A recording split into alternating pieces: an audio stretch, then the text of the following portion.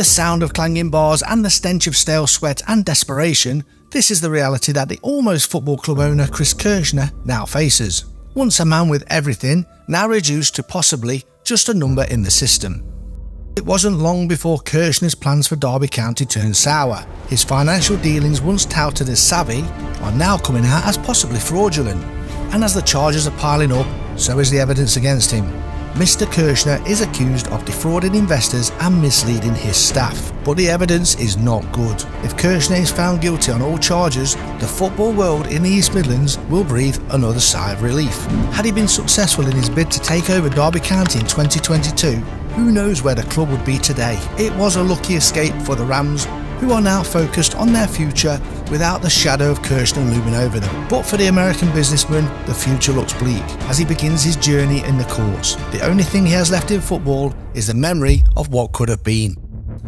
In a stunning twist of events, Chris Kirshner's life has taken a dramatic turn. 12 months ago, he was on the cusp of being hailed as the saviour of Derby County Football Club.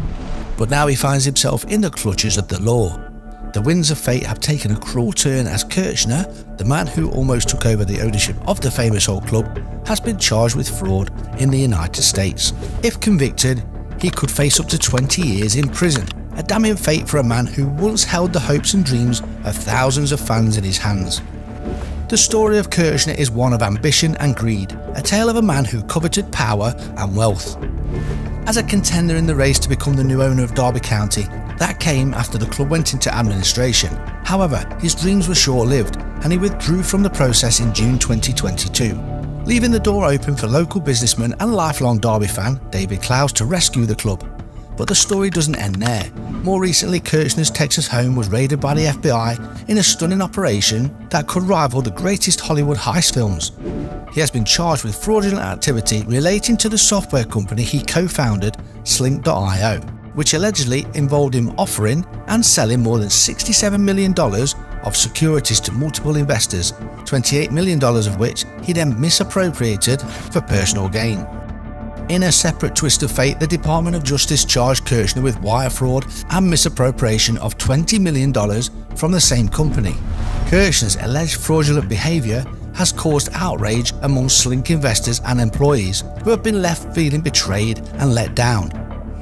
And as the case unfolds, the world watches with bated breath. Sheldon L. Pollock, Associated Director of the SEC's New York Regional Office, issued a stern warning to other would-be fraudsters, stating that the Enforcement Division remains laser-focused on uncovering and rooting out such brazen fraud and charging individuals who seek to induce investors to buy securities through lies and deception.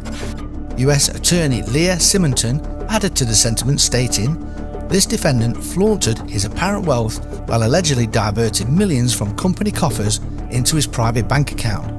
Slink investors and employees are undoubtedly outraged, and we sympathise. We look forward to holding Mr. Kirchner accountable in a federal court." The story of Chris Kirchner is a cautionary tale of greed, ambition and deception.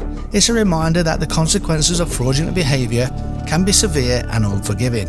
As the drama unfolds, the victims of Kirchner's alleged fraud look to receive the justice they deserve, and Derby County fans and the club now seem in safe hands after a lucky escape.